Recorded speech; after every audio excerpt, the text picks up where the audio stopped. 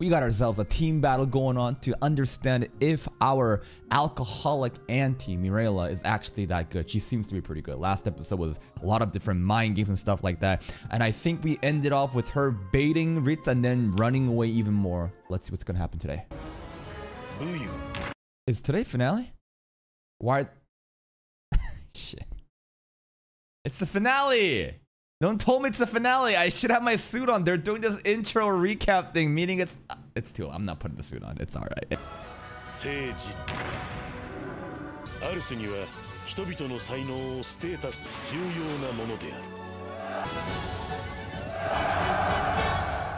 All right, we're running away.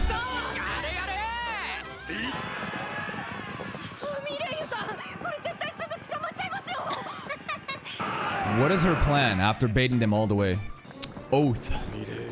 Oath from Mireille to stop drinking?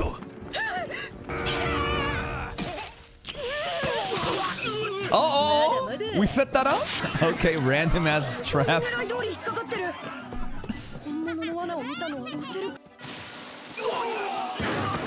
The hole doesn't matter to him. This episode has straight up turned into Mario Kart, where everyone's just laying down banana peels and different fucking traps, man.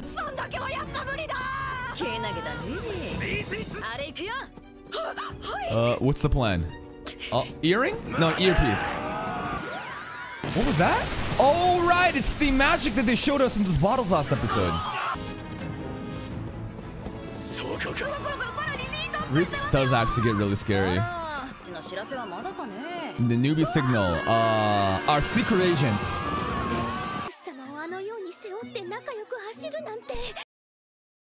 Whose team are you on? She got upset, she got jealous. Listen, you're gonna have to become big and strong if you want to carry ours around like that. Come on, Misha. I don't know about that. I think this is part of the plan. We're distracting with Mireille, and then what is their other group doing?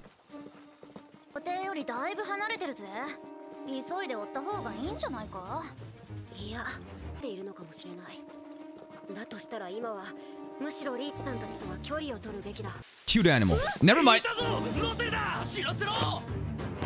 No! Because we took the others with Mireille and Ritz exactly. Alright, this is still according to plan. This is still? Wait, what? But?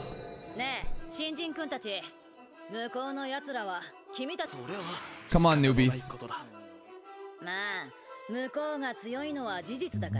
I'm just gonna use the power of getting mad. Like, aren't you tired of being shit on? Aren't you tired of them thinking that you're just nothing? Get mad and fuck them up is the plan.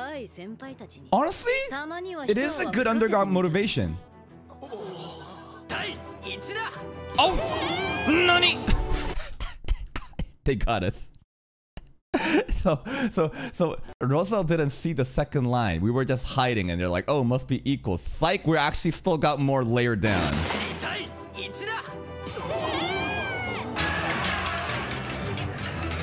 Yeah, because only Mireille and, you know, ours is running away from Ritz, and Ritz is bringing everybody, and they're just chasing like a mad bull. And then their squad takes all the forces. We still have all ours here. And then they are halved on their side, Rozel's side. So now it's half of them versus all of ours, even though it's newbies and they're mad. Yep. OP.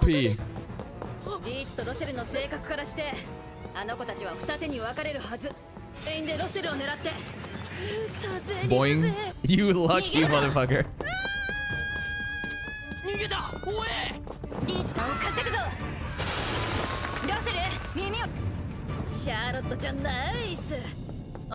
Now we know. She knew that would happen. Now we know positioning where they are, and now we can do what exactly?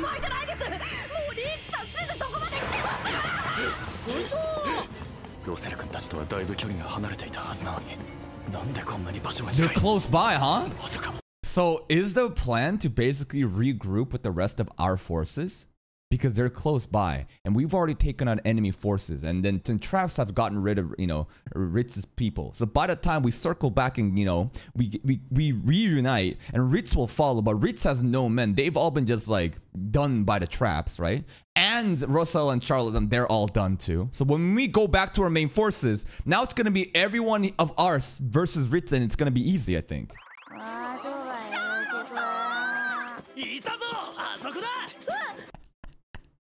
I do love bullying kids. I don't listen. Child abuse is bad, but there's something funny about this right now.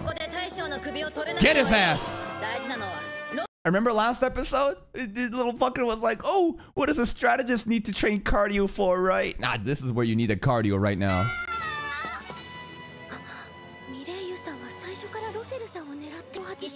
Yeah, we split them up, and we've already taken care of the other half. She is a genius. The plan honestly wasn't that complex, but it was very efficient.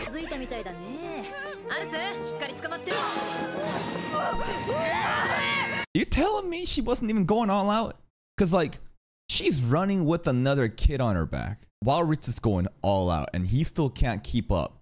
And now she's going, now I'm gonna try. Wait, so Ritz? Hold on. Okay. You see this? Bro took the jacket off. Uh-oh. Maybe it was a weighted jacket. Oh, shit. Yeah?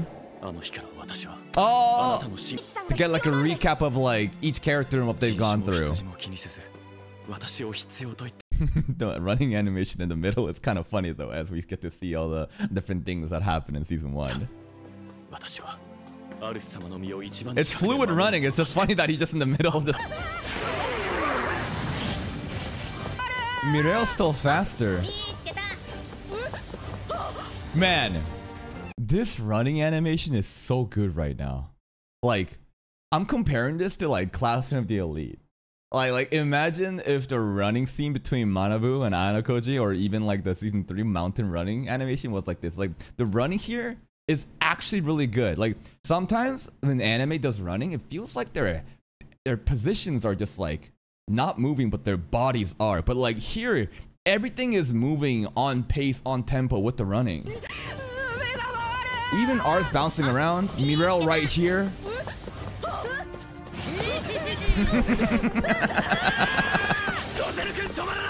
Here we go. What's gonna happen? Flashbang! You gonna actually kill him? One more! What happened? Oh! Mireille got first, right? Okay. She went easy. She was running so fucking fast, just be like, I'ma get you, kid. I'ma get you, kid. Just full speed. I thought she'd knock him out of the fucking park. Just home run, but soft little touch. She actually just hard carried by herself. Like, hard carry metaphorically and literally while carrying ours. Her entire plan. At a huge disadvantage. No one can denounce her now. No one can possibly think that she's useless. Now she can have, you know, free, like, the special privileges and just day drink all day at fucking work. She's too good.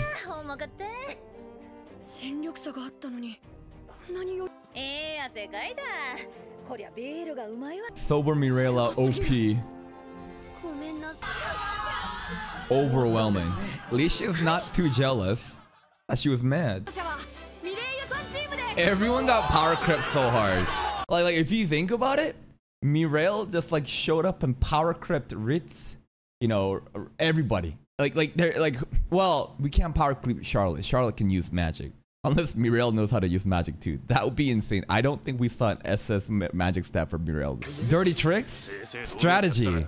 Fair fight? There's no fair fight in war. Skill issue. In a battlefield, you think people care? True.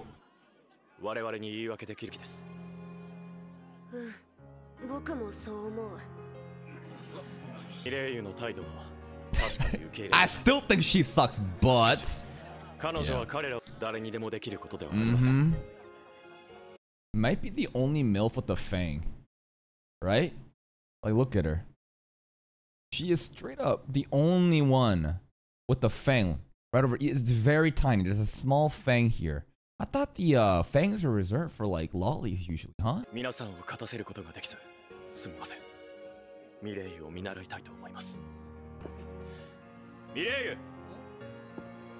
They should drink it out and become friends. Ah, you know what would be next level right now? If Rich was like 1v1 you and me. Let's just fight. Just to see how good Mirel is at fighting as well. Just 1v1. We saw the strategy. We saw the leadership. Yes. I want to see like power scaling now in a 1v1 duel. If she wins against Rich, oh my god.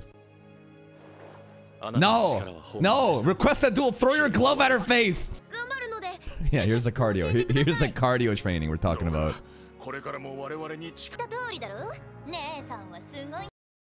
She gonna ruin the moment? What could she say? She'll probably say something alcohol related. Alright.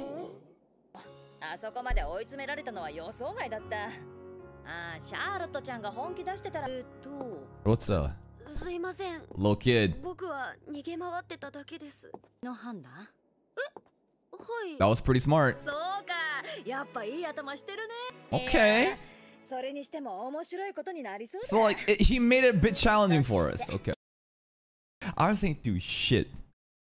like I know his role is to pick people so that like they can work for him, but like if you think about the test, bro didn't do shit except get carried and fucking scream the entire time. If you really think about what ours does in this show, of course he picks the retainers, of course he vets and scouts for important people to work along, but we're at a point where it's like everyone else does the work and he's just like, oh my god, what the fuck is going on?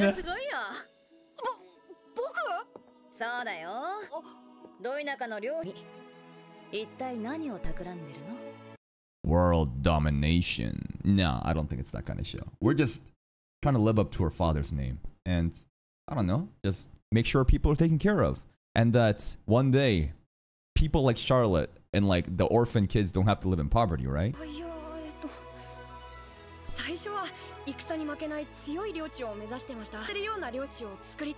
What a nice guy. Mirel, touched by that. Become so strong, no one can start war because they're afraid of us. King ours? You know, I wonder what's really gonna happen with the second prince that we're propping up. Sorry, the first prince right now, because the second prince is the evil guy, Vasquez or something. But like, imagine that like the first prince right now that we're helping realizes that like ours is too good. And wait, is that the position is governor? This isn't king. A king is beyond the governor, right? So I don't think it's right for me to say like, oh, what if the first prince is like, I'm undeserving, I want ours to be the governor instead. But a governor and king is totally different, right?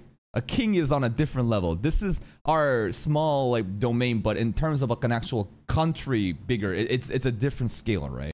King? You mean the emperor? Okay, king and emperor is synonymous in this world. Alright, let's create an empire. That's actually so much bloodshed though if you want to become the emperor.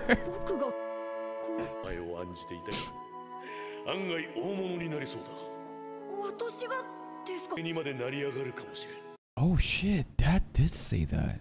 That went past my head. Dad called it from back then too. Alright, it's time to drink. Misha's thinking, yes, my plan to become empress is very close. Look at him drinking through a juice. I love how the kids have a little straw. Ours as well. Ours is a little straw just to be like, alright, these kids are not drinking beer. They're drinking juice. Drinking competition. Who can out-drink Mirel? Nobody.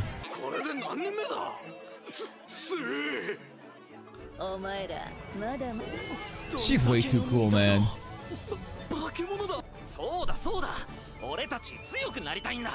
Alright. You know Hamsa? I just drink a lot of beer. You better start developing alcoholism too.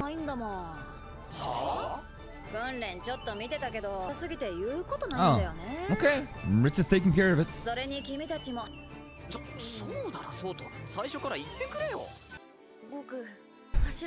Yeah, cardio is important, kid. Just because you're a strategist. Now, even though I say cardio is important and I'm shaming him for not running, I will not do cardio myself. I'm a fat piece of shit. I hate cardio. I hate running. No.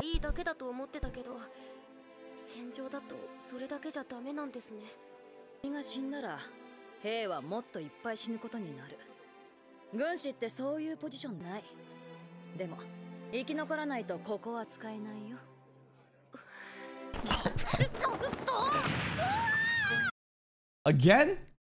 Again? This kid's getting lucky as fuck today's episode. What? Again, bro?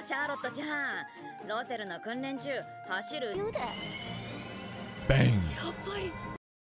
Little boy getting dominated by two MILF lookalikes. Well, one of them is, one of them isn't, but the Shota fan service, the fantasies, it's living strong through, you know, Rotsa. Yeah. How dare she carry my mans?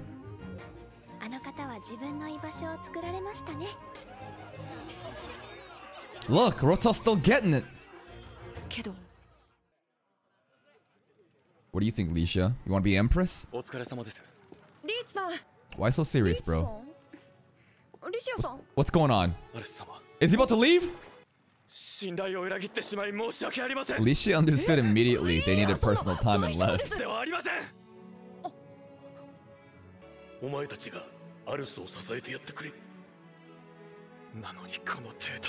He's got such high standards for himself.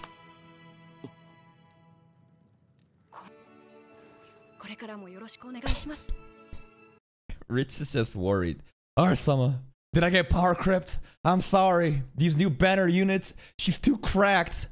She needs a fucking nerve. I'm so ashamed of myself. Ars is like, nah, it's fine, bro. You're still tier A. Probably Mireille's probably like tier S. I think that Rich is like just below her.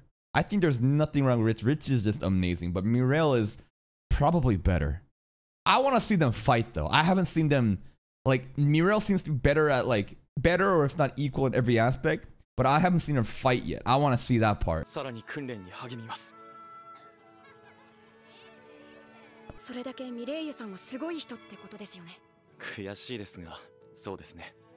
Emperor. Why not? From our little small country bumpkin domain to Emperor will be crazy.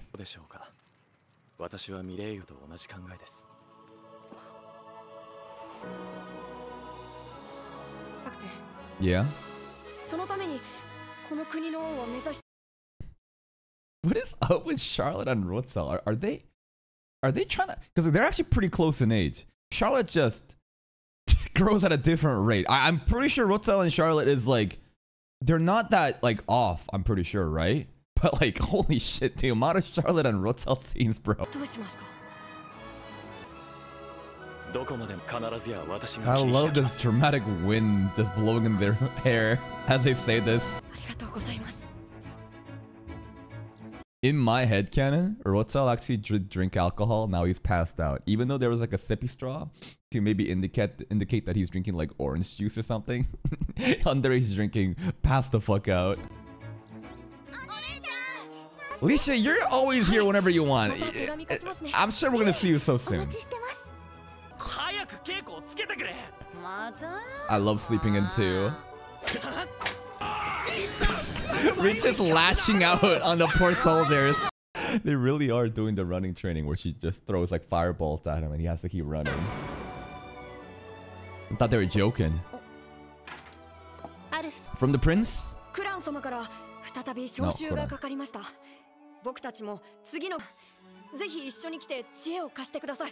No, okay.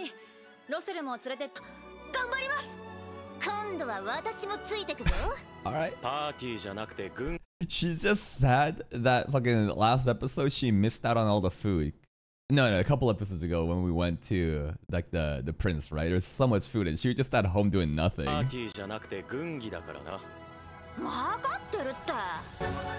The end of season 1.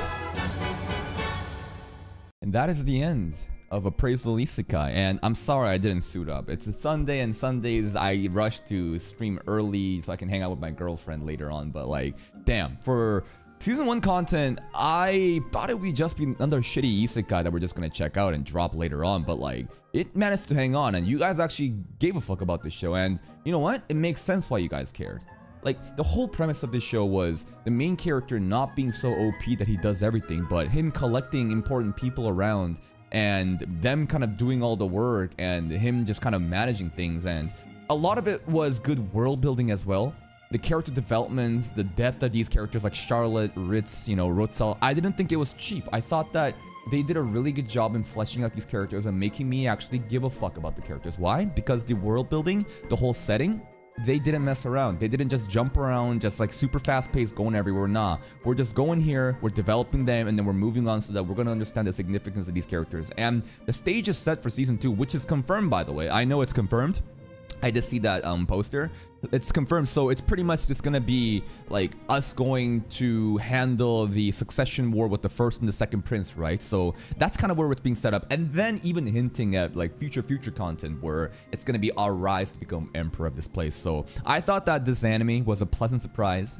It definitely wasn't the shitty isekai that I thought it would be. I would give this a minimum 7 out of 10. I think a 7 is a very good score. Most animes that we watch are around the 5 to 6 range, right? I think this is minimum 7 and has room for argument to be higher up, right? I like to give a range because sometimes, like, I feel like recency bias and stuff like that, it's hard to really give a score on the spot. I'd have to go back and really assess everything. But just like intuition alone, minimum 7, and it could be higher.